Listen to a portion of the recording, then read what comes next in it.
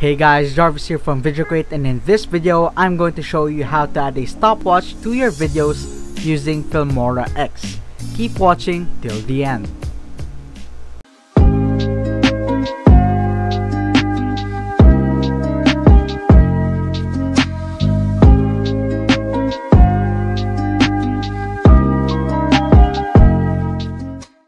Adding a stopwatch is actually not that hard. First, we need to open up a screen recorder, which luckily is built into Filmora. You don't have to download anything, just click on record up here and select record PC screen.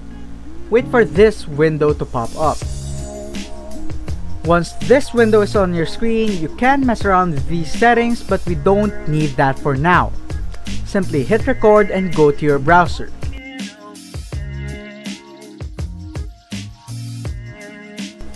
Let's type in stopwatch in the search bar.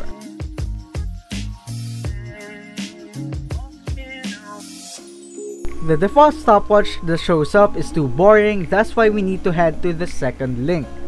On this website, we can see that the stopwatch is more fun and colorful. Now that we're here, all we need to do is to click on start and keep on recording the screen until you reach the time that you need.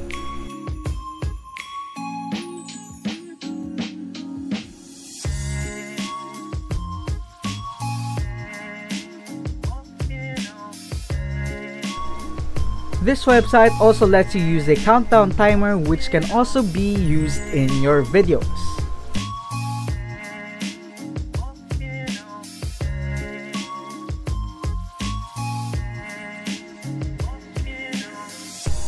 Now, let's stop recording the screen by hitting the F9 on your keyboard. Once you stop recording, Filmora automatically loads your screen recording to your imported media files. Pretty cool, right? Now let's drag our footage to our timeline as well as the screen recording that we just took.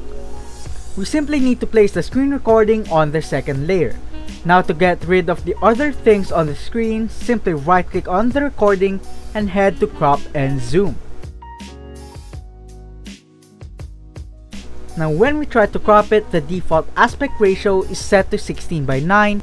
But we need to change that.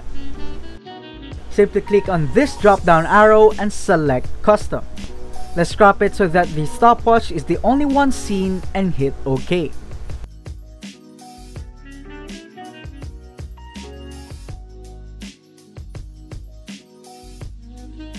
All we need to do is to resize it and place it wherever you want, and you are good to go.